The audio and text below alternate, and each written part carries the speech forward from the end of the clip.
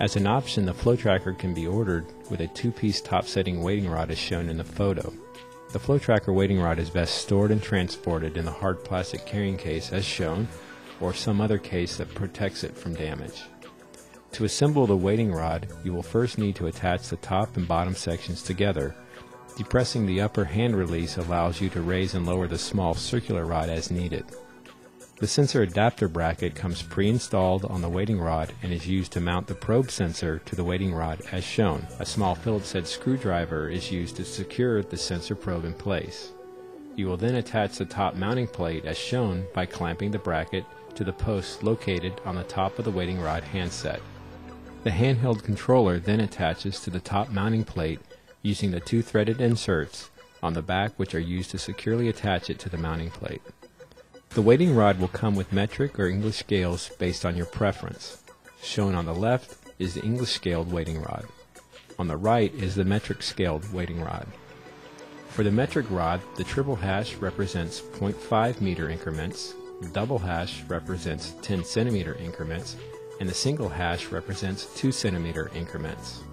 For the English rod, the triple hash represents 1 foot increments, the double hash represents 0.5 foot increments, and the single hash represents 0.1 foot increments. The top setting wading rod is designed such that it can be set into position only once, allowing the sensor to be moved to multiple depths without having to remove the wading rod from its original position. The graduated markings on the hex-shaped rod are used to read the proper water depth.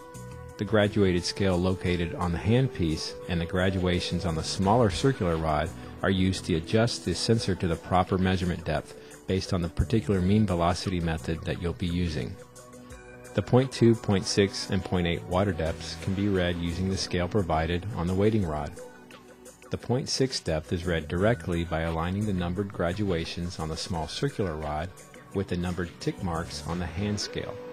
For example, if the water depth was read as 0.25 meters, you would adjust the small circular pole such that the number 2 aligns at the midpoint between the 0.4 and the 0.6 tick mark on the hand scale.